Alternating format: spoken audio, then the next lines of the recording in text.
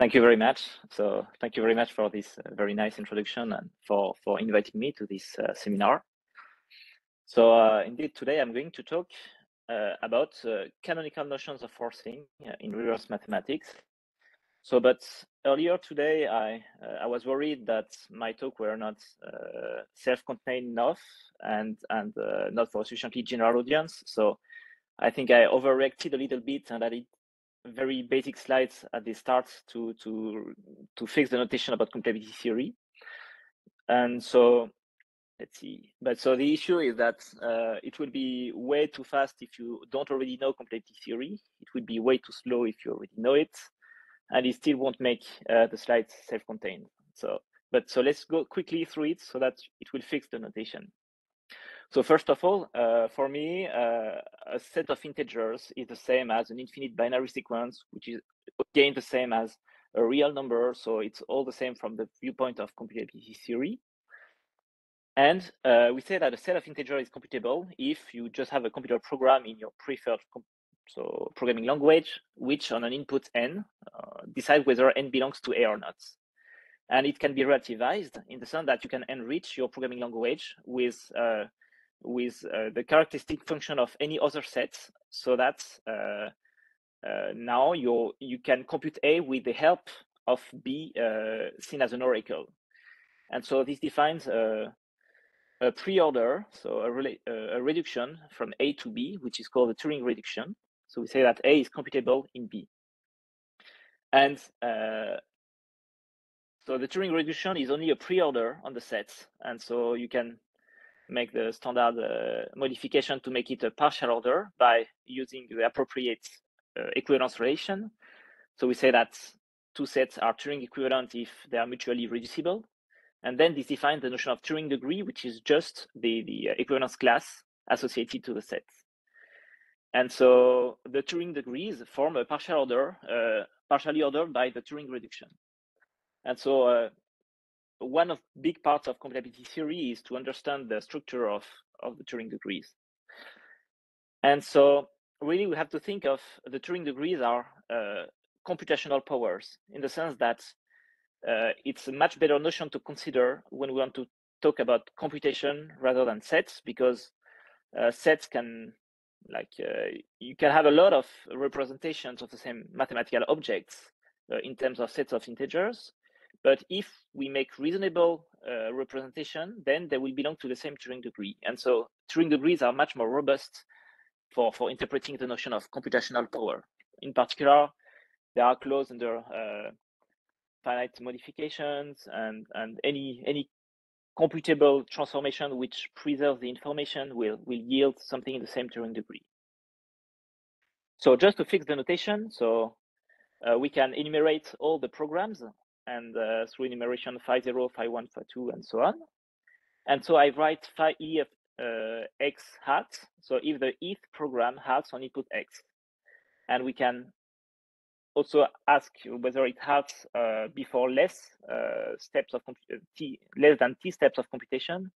So we write it phi e of x bracket t hat, just to say that we bound the time before it has to halt.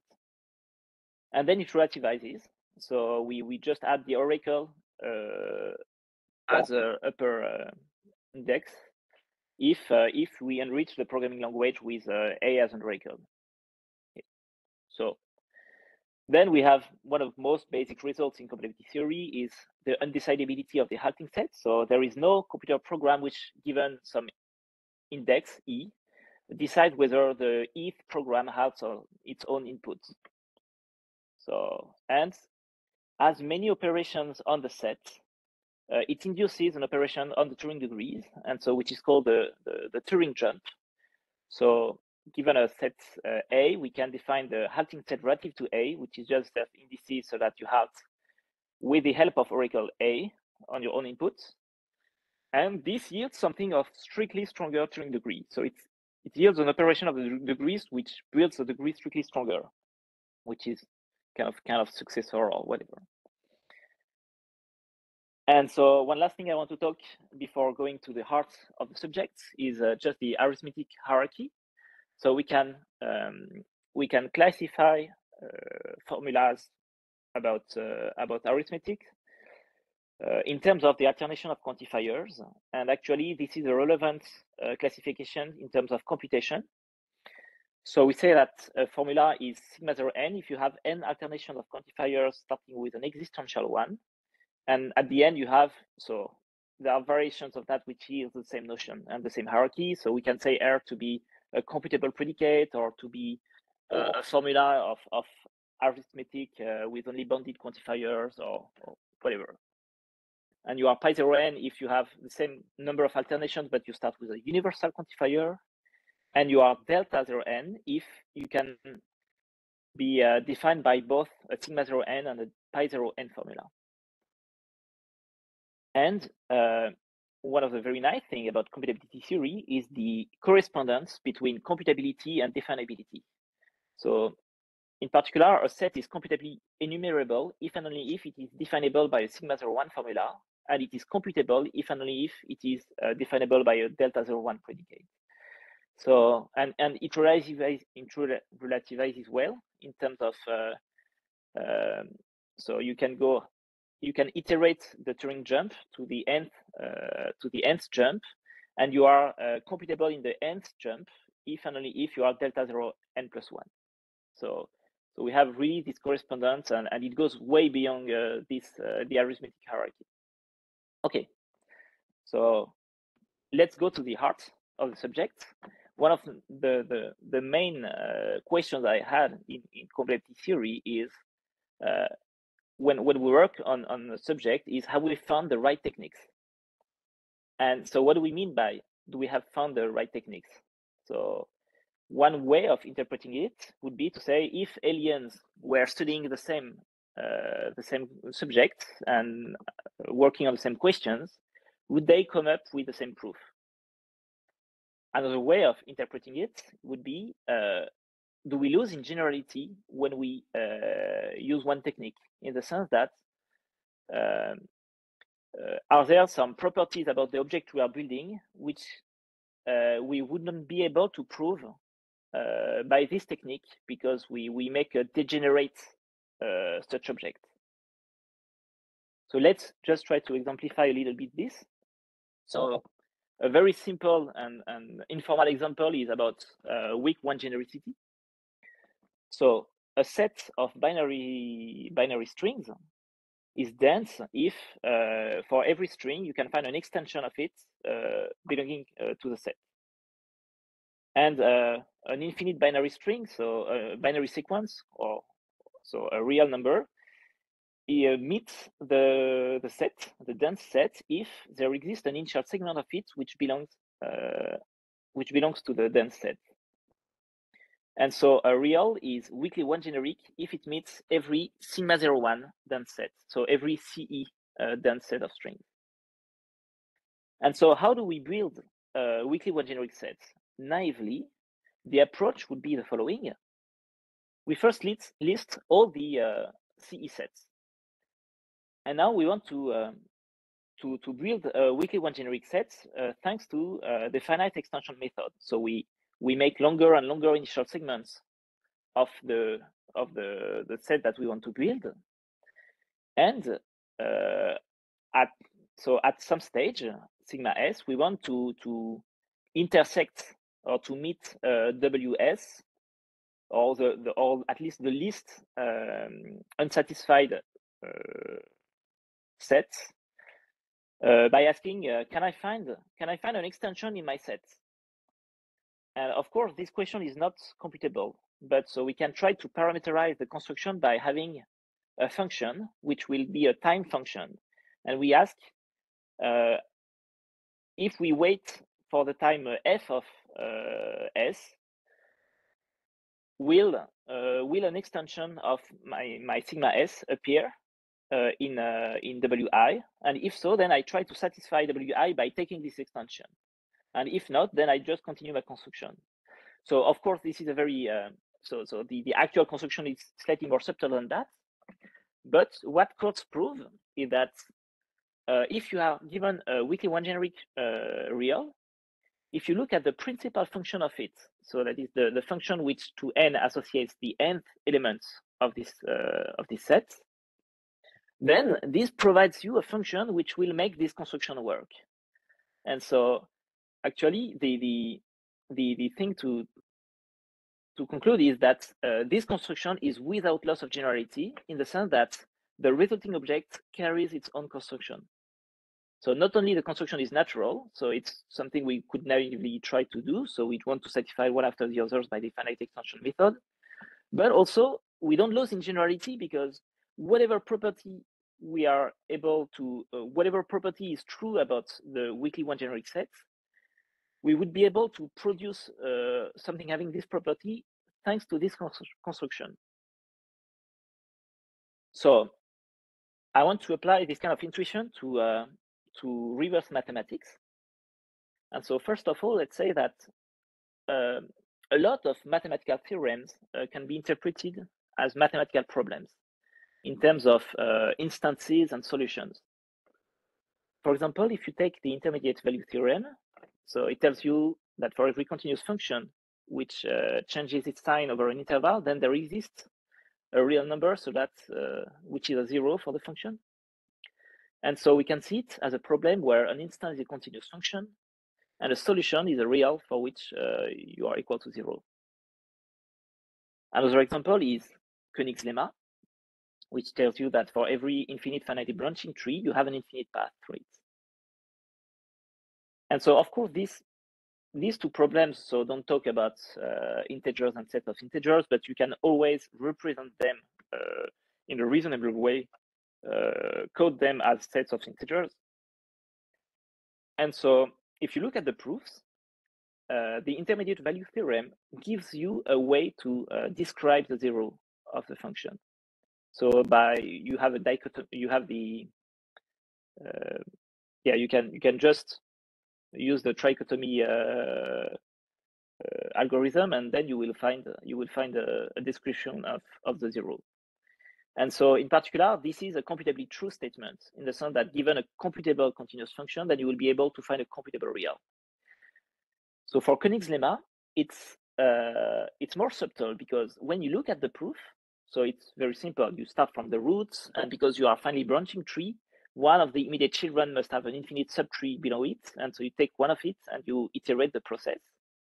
So this sounds constructive, but it's not computable, in the sense that you have to decide at every level whether a branch is infinite or not, and this is something you cannot do computably. And so in particular, there exists some infinite computable binary trees which have no infinite computable path. So one of the goals of reverse mathematics is to be able to compare the strengths of various mathematical problems, and there are multiple frameworks for that.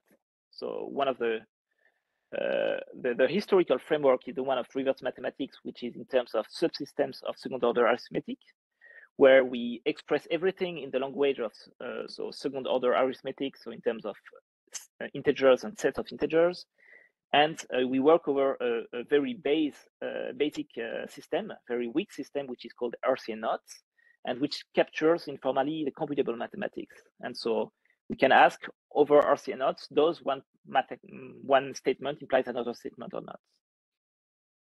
Here we are going to use, because it will be a really study case, we are going to use a much simpler framework, which is called the computable reduction. So the idea is very simple. So a problem P is computably reducible to a problem Q if, informally, if we were having a Q solver, we would be able to construct a P solver in the following sense. Given an instance of P, we can computably transform it into an instance of Q and feed it to the Q solver. And then given a solution to the Q solver and the original instance from P, we are going to again transform it into a solution to the instance of P.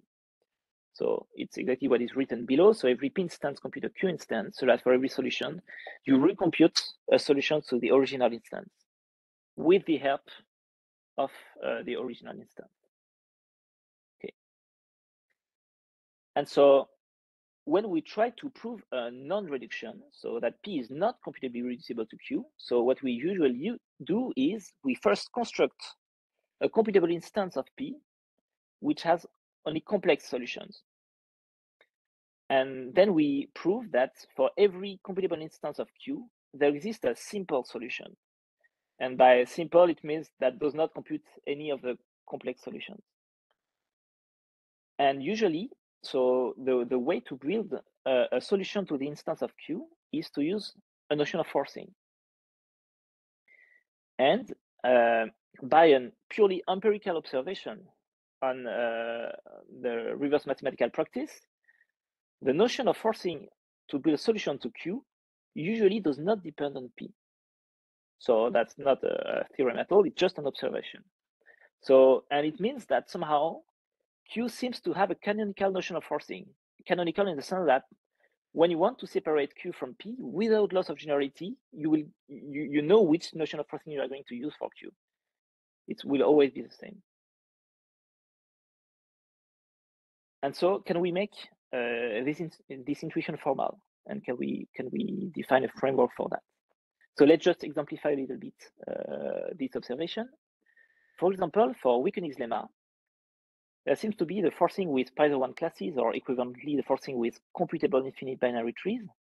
So the forcing conditions are computable binary trees, and you are partially ordered by the subset relation. And so when we make separation, we always use the same notion of forcing. Same for ADS. So ADS, okay, let me maybe restate. So WKL is the statement for every infinite binary tree that exists an infinite path through it. ADS is a statement for every infinite linear order there exists an infinite increasing sequence of an infinite decreasing sequence. And so for proving that a statement is not reducible to ADS, we usually have the same notion of forcing, which is called the forcing with split pairs. I mean, there is no proper name for it, but and so all the separations are proved with the same notion of forcing. And for DNC functions, so diagonally non-computable functions, there is this notion of forcing, which is forcing with bushy trees, and all the separation proofs with DNC are variations of this notion of forcing. So is there a way, a formal way of saying that forcing with Python classes is the canonical notion of forcing for Wikenig's lemma and so on for ADS and DNC? So let's try to design a framework for this. So first of all, a weakness property is just a class of sets or binary sequences, which is downward closed under the Turing reducibility. So which is quite natural. So if something is weak, then everything computable by these weak sets is again weak. And we say that a problem P, so a problem is really formulated in terms of instances and solutions, computably satisfies a weakness property if for every computable instance of P, you have a solution which is weak, basically. Belongs to W just means that you are weak. So an example of a weakness property is pick a non-computable set A, then if you look at all the set X which do not compute A, this is a weakness property. And in particular, Wikenig's lemma, so the statement about infinite binary trees, computably satisfies this weakness property for every set A. So this weakness property is parameterized by A, and for every A which is not computable, you computably satisfy it. And so the thing is, if a problem Q computably satisfies a weakness property, but P does not, then P is not computably reducible to Q. So this is very basic. Just unfolding the definition is clear that it's the case. So now, let's talk about notion of forcing and try to define the notion of canonical notion of forcing. So given a problem P, we say that a P forcing is just a family of notion of forcing which is parameterized by your instance. So it's a family of notion of forcing, so that for every instance of your problem, if you consider the associated notion of forcing, every sufficiently generic filter will yield a solution to your instance. So for now, I'm staying very abstract and will not go deeply into what actually this means. And we say that P forcing computably satisfies the weakness property. So if for every computable instance of your problem, then every sufficiently generic filter will yield a weak, so something belonging to your weakness property. Okay. And so still taking the example of Koenig's lemma, if you look at the forcing with Python 1 classes, it computably satisfies WA for every non-computable set A. So that is, it's just the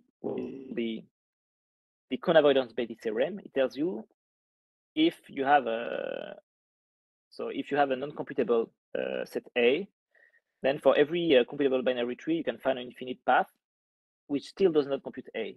And that can be proven with the help of forcing with Python 1 classes. So now the question is, what class of weakness properties should we consider?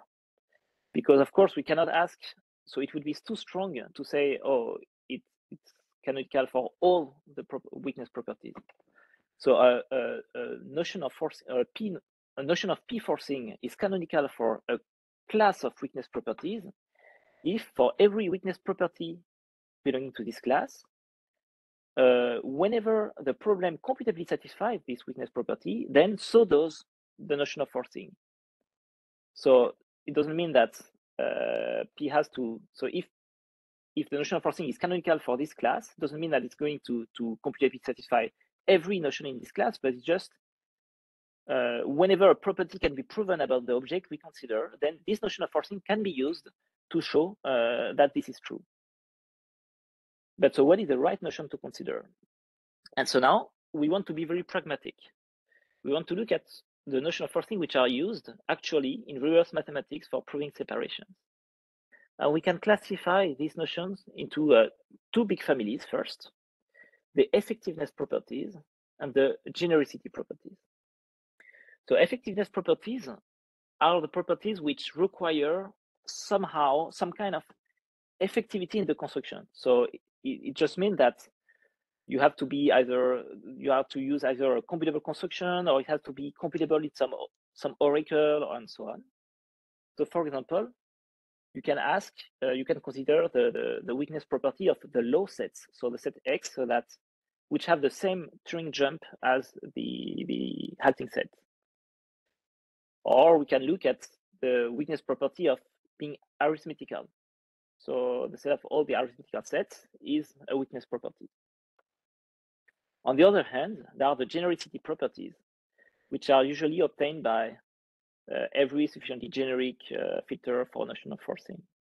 And so among these, we have cone avoidance. So given a non-computable set A, consider the class of X's which do not compute A. But you also have the notion of preservation of hypermunity. So a function is hypermune if it's not dominated by any computable function. So it has to grow very fast at some points for infinitely many values. It has to be very large for infinitely many values.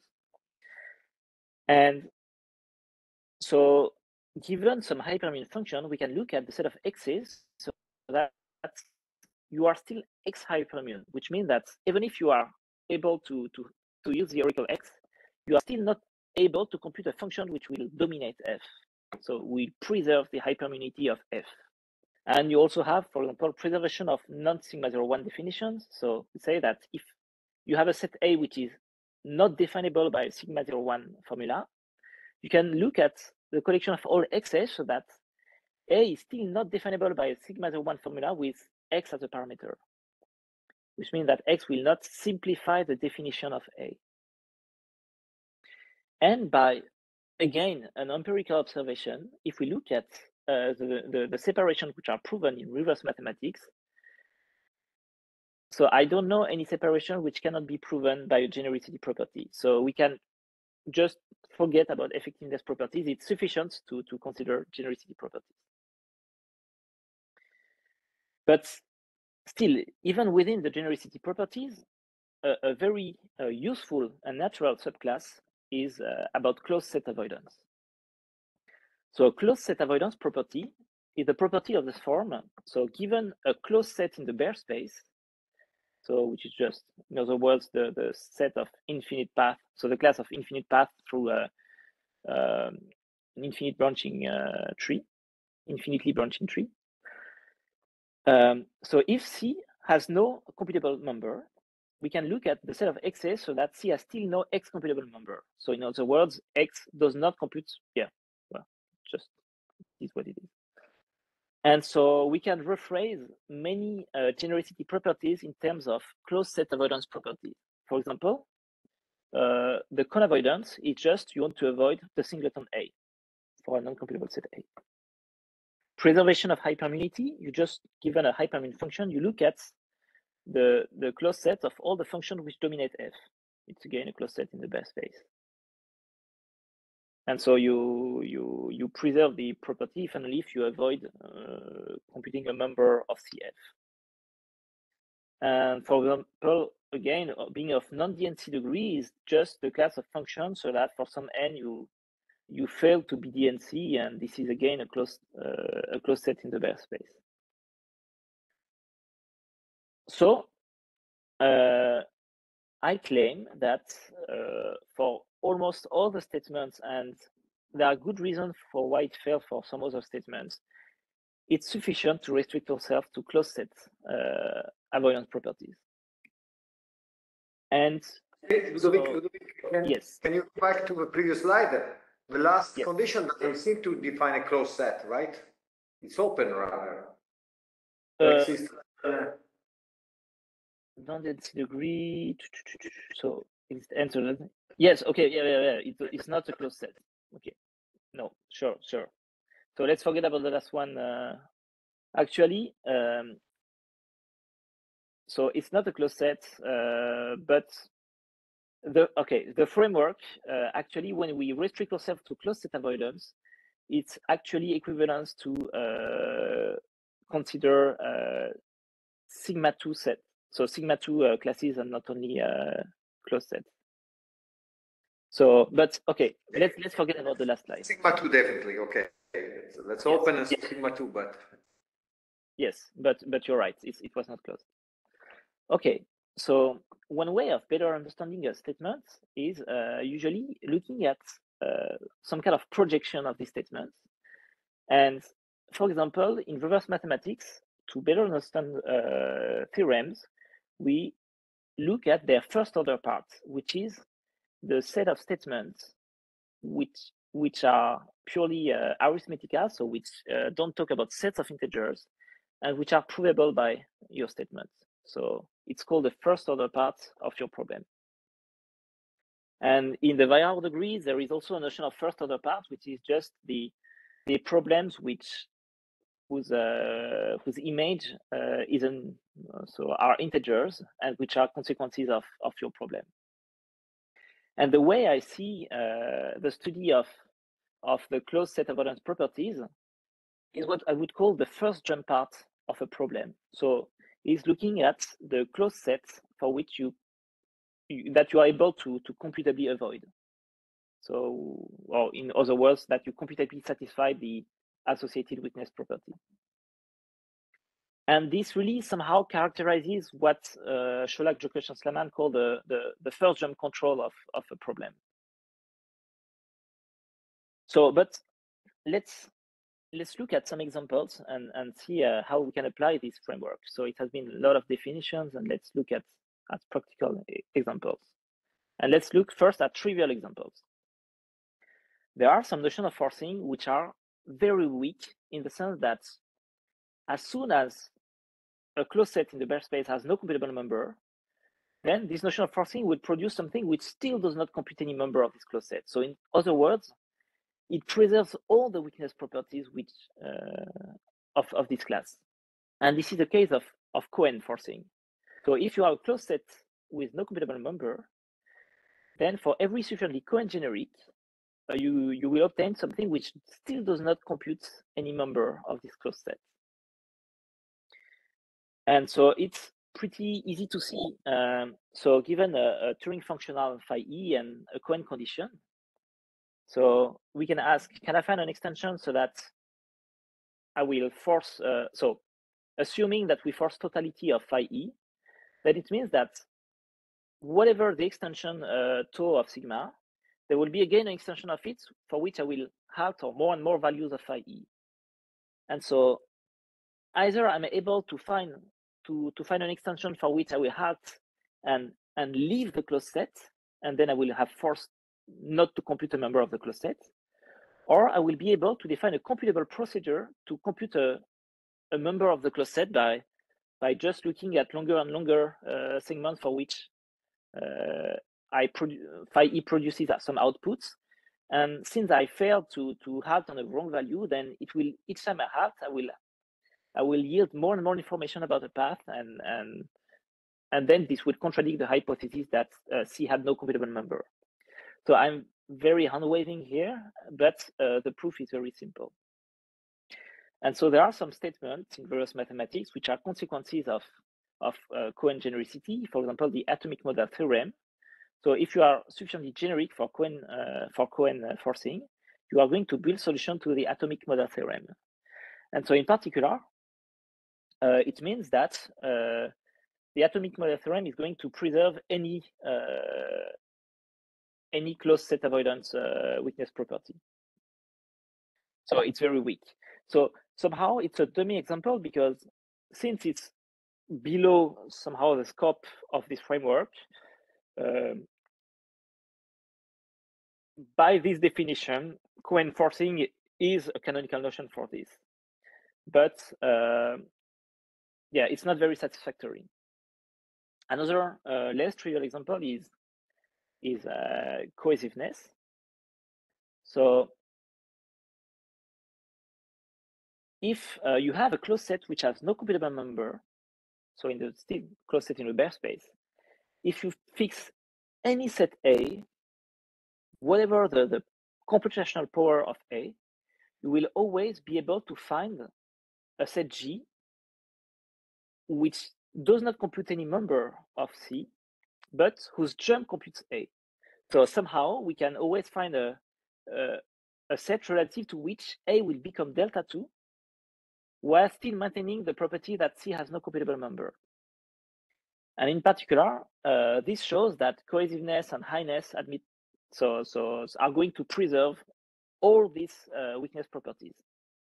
So here again, cohesiveness is trivial from the viewpoint of first jump control. But there are some good reasons for that. It's because cohesiveness is really about the second jump. Okay, let's start to look at non-trivial examples, because for now we have been only considering problems for which were preserving everything. So of course, if we have a notion of forcing which preserves everything and a statement which preserves everything, they are going to coincide, and so it will be vacuously the canonical notion of forcing for it, but for no good reason. So here, if we look at weak Koenig's lemma, there are some closed sets with no computable members and instances of weak Koenig's lemma, so that every solution to weak Koenig's lemma is going to compute a member of the closed set. Basically, most stupid example, if you take the closed set of all completions of piano arithmetic, so it's a closed set, it's even an effectively closed set, and weak Koenig's lemma does not computably preserve this closed set. So there are some properties for which that you don't preserve. But still, weak Koenig's lemma does computably preserve WA when the cone which does not compute so still preserves the WA, which is a set of x's which does not compute A. So there are some properties that it preserves, some properties that it doesn't. So it's not a trivial example. And actually, we can prove that the notion of forcing with Python 1 classes is canonical for the closed set avoidance properties. So how to see that?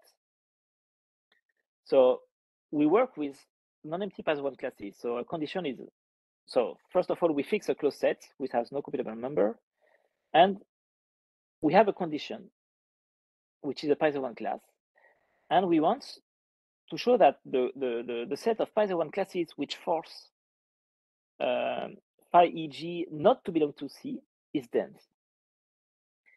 And we want to show that if it fails, so if we can prove it for every E, then we win, because then we have shown that we can preserve this closed set avoidance property. But if it fails, we have to show that weak Koenig's lemma does not computably preserve WC.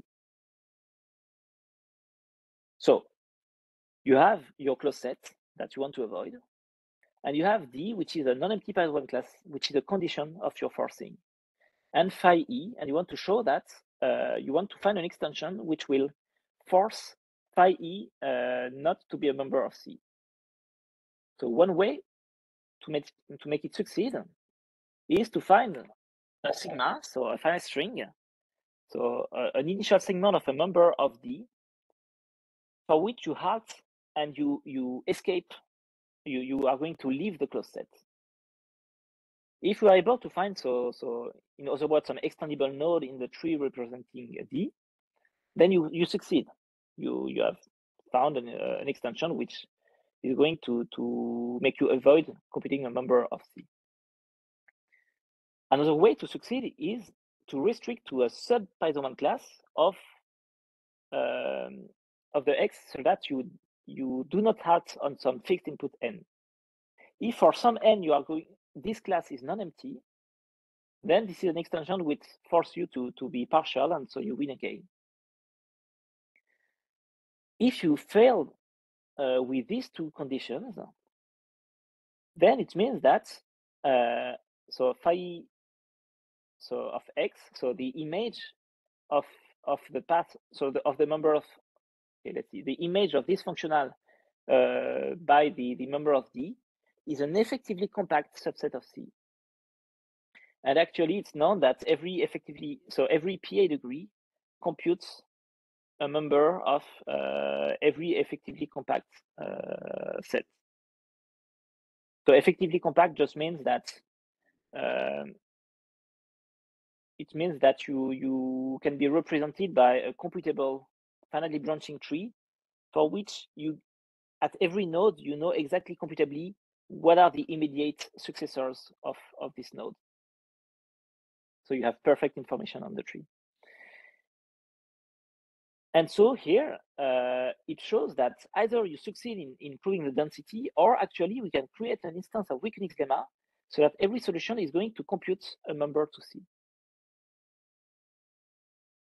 And so this yields a characterization of the properties that weak Koenig's lemma preserves. It preserves a closed set avoidance property if and only if the closed set has no non-empty effectively compact subset. And so that's one of the side effects of proving the existence of a canonical notion of forcing for weak Koenig's lemma is that now we obtain a forcing-free characterization of these properties. And so, for example, we can reobtain cone avoidance just by looking at C to be, so cone avoidance is when you have a non-computable set A, you look at the closed set, which is the singleton A. And this closed set has no non-empty effectively compact subset, because otherwise it would mean that the singleton A is a singleton Pi-1 class, and then A would be computable. So for free, we obtain cone avoidance, but we also obtain preservation of hypermunity. So because given a hypermun function f, if you look at the closed set of all the G which dominate f, it cannot have any non-empty effectively compact subset, because otherwise, looking at the function witnessing that you are effectively compact, so the function which dominates the branching of the function of the tree, this function would dominate f, and so it would contradict the hypermunity of f. So here again, thanks to this theorem, without notion of forcing, we're able to show that you preserve hypermunity. But for example, for DNC, the Pi-1 class of 0,1 value DNC function is actually a non-empty effectively compact set, And so it's not computably preserved by weak-Unix lemma. So consequences. So there are two consequences of proving canonicity of a notion of forcing. The first is that it gives a forcing-free criterion of preservation. So once for all, actually, by proving this theorem, once for all, we prove this theorem by forcing, okay? But once we have proven it, we can apply it to all these preservation notions without having to redefine the notion of forcing. And while the forcing mechanism is quite verbose and there are a lot of technical lemmas. And so it helps us concentrate on the core combinatorial theorem. And another consequence is that it yields a uniform procedure. It means that actually, if weak-Unix lemma does not computably preserve a closed set avoidance property, then there exists an instance of weak-Unix lemma, but also there exists a unique functional, so that every solution to this instance, so every path through this instance of weak-Unix lemma, while feeding it to the functional, will produce a path through the closed set, a member of the closed set. So it gives us some uniformity. Okay, let's just take another non-trivial example, which is for the ascending-descending sequence. And for simplicity, I'm going to restrict myself to linear orders of type omega plus omega star. So which means you have a copy of the integers and then you have a reverse copy of the integers. So you have given an instance of SLES. Let's call U the omega part of it and U star the omega V the omega star part. So the forcing conditions are pairs sigma 0 and sigma 1, so pairs of integers, so that sigma 0 and sigma 1 are both increasing in terms of as integers, and sigma 0 is increasing from the point of view of the linear order, and sigma 1 is decreasing from the point of view of the linear order. But also we want both sides to be extendable, and by being extendable, we want that all the elements of sigma 0 must be in the omega part of the linear order, and all the elements of sigma 1 have to be in the omega star part. Because of course, if you have some element of sigma 0 which belongs to the omega star part, you are not going to be able to extend it to an infinite solution. So we always want to stay, so sigma 0 wants to stay on the left part of the divide line and sigma 1 on the right part. And this notion of forcing is canonical for closed set avoidance properties. So for SLES. So here the proof is slightly different because we are building two objects. We are building an ascending sequence and we are building a descending sequence, and we don't know ahead of time what will be the desired solution. So at the end, one of the two will succeed. So we are going to show some disjunctive requirements. So given a closed set and two functionals, we want to show that the set of conditions which force either the left part to succeed for this functional or the right part to succeed for this functional is dense. And if we are able to show it for every pairs of functional, then at the end, it means that for one side, it will succeed for every functional and we win. It's the standard pairing argument.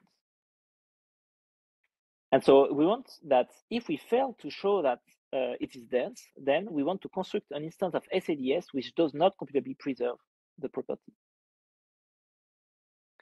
And for this, we are going to use the notion of split pair. A split pair, it really looks like a condition. So you have it's a pair of strings. So both are ascending from the point of view of the integers, and tau0 is ascending from the point of view of linear order, and tau1 is descending from the point of view of the linear order, except that we don't require tau0 to be in the omega part and tau1 to be in the omega star part. What we require is that the maximum element from the point of view of the linear order in tau0 is smaller than the minimum elements of tau1. And this ensures that if tau0 overlaps in the sense that it has an element which belongs to the omega star part, then tau1 is fully included in the omega star part. And on the other way, if tau1 is a wrong thing in the sense that it's not fully included in the omega star part, then tau0 is good. So this is really the difference between a condition. So a condition, both have to be good, both have to be extendable, but it's harder to describe because we require that sigma 0 is included in U and sigma 1 is included in V. And this is a delta 2 property. On the other hand, this can be described purely computably. And so, but with the disadvantage that we only know that one of the two will be good. So how goes the argument? You have a closed set, you have a condition, and we have a pair of functionals. And we want to find an extension of this condition, which will force one of the two conditions to either be partial or to escape or to leave the closed set somehow. So the argument is basically the same as for Euclid's lemma. So if on the left there exists a tau0, so we can extend the left part so that is still a condition, and when you feed the left functional with the left part, you escape the closed set, then you succeed. You take tau0 sigma 1 as the extension, and you're forced to halt on the wrong value somehow. You have the symmetric argument. So if on the right you can find an extension so that it's still a condition and I force the right functional to escape the closed set, then again I win. The third part is for forcing partiality. If there is some n so that there is no split pair extending the condition, so that I can make both functional be defined on the initial segment of length n, then here again I win because then I claim that I force the one of the two functionals to be partial. Because if it's the case, suppose for the contradiction that both functionals were total, it means that in particular, taking so we have G0 and G1, which are the object that we obtain by the notion of forcing, then it means that there would be an initial segment of G0 and an initial segment of G1 for which you would be defined on 0 to the n, and this would form a split pair contradicting the failure of this. So here again, it's always complicated to see a proof through a talk, but the argument is very simple.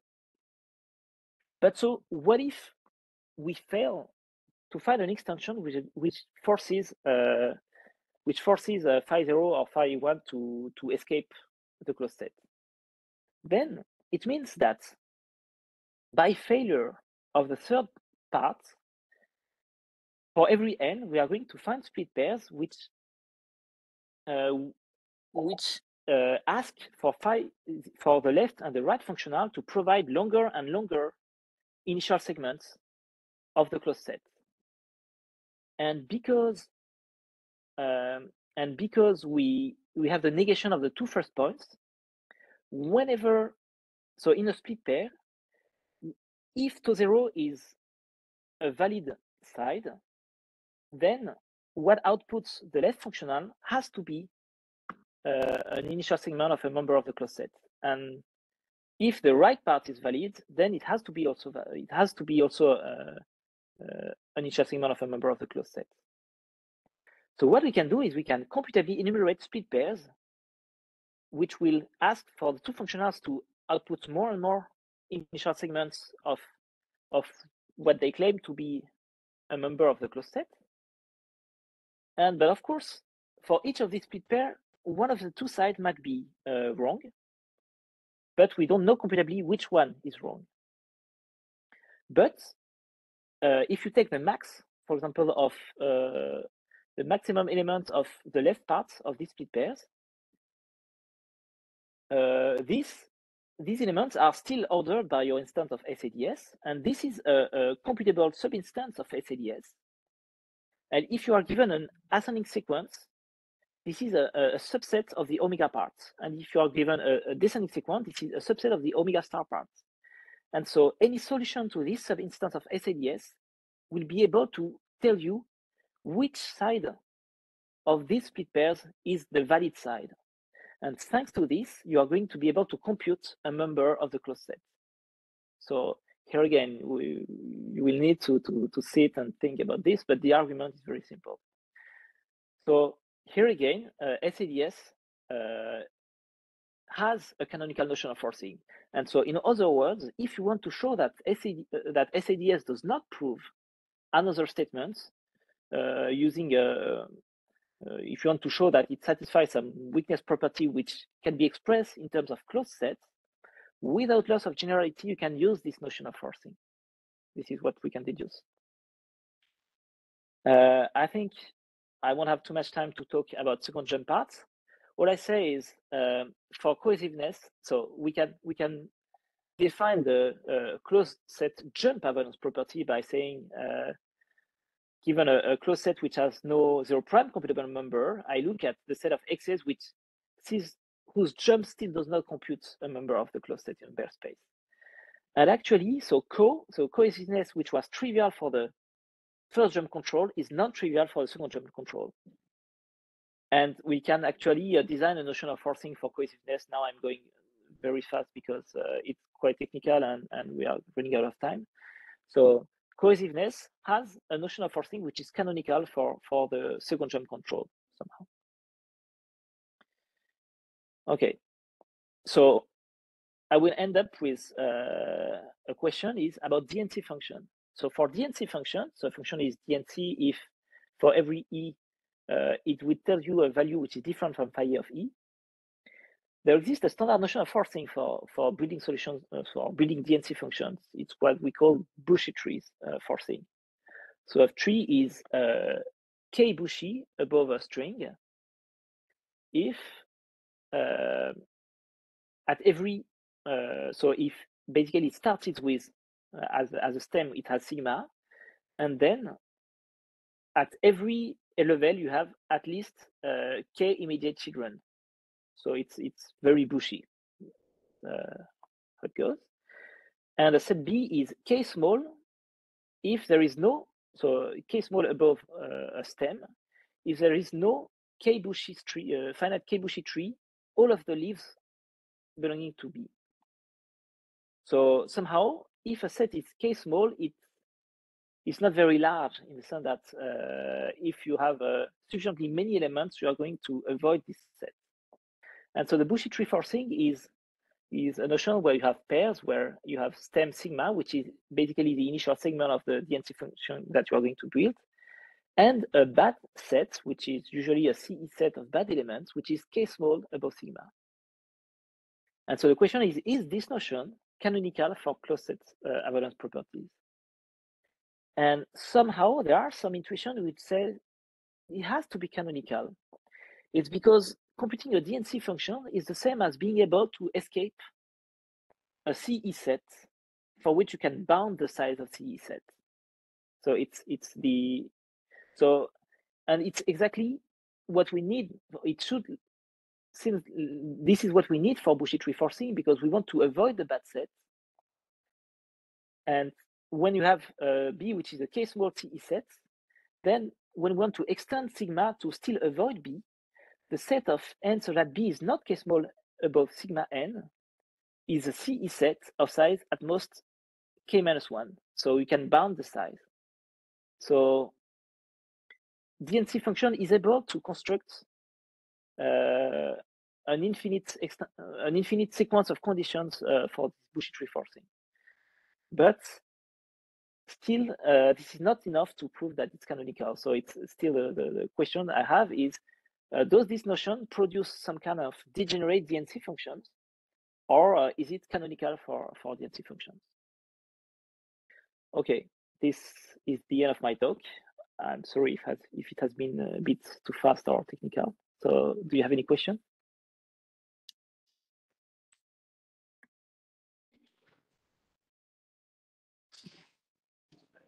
Right, thanks Ludovic for this very nice talk. Very general ideas, I think. Are there any questions?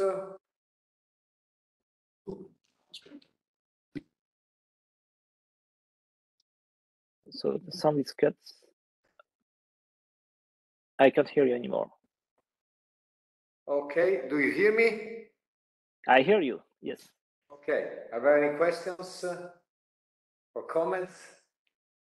So this open problem you mentioned, you have a good candidate for this forcing notion you are looking for. Just you don't know, you are not able to prove yet, let's say, that it's the right one. Are there also cases where you have really no good candidate yet? I mean, so basically, always what we want to reach is to have the best notion of forcing for Ramsey theorem, for example. So for Ramsey theorem for pairs, what is the right notion of forcing? So that whatever property we want to prove about Ramsey theorem for pairs, we are able to prove it with this notion of forcing. And so for cohesiveness, for example, we have achieved this. But for SRT22, so or D22, or for the pigeonhole principle, this is basically something for which we almost have it. So we have notion of forcing which are very precise and are able to control iterated jumps and so on. But it's still unknown, for example, whether there are still some questions we are not able to answer about the pigeonhole principle. And the question is it because the answer is no, or is it because we have not found the right notion of forcing? So when we are not able to show that the pigeonhole principle preserves a weakness property, does it show that actually it does not preserve it?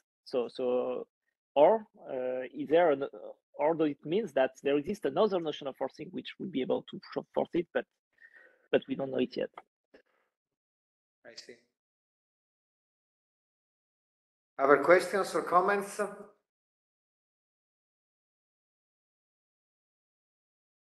Okay, if not, let's thank Ludovic again.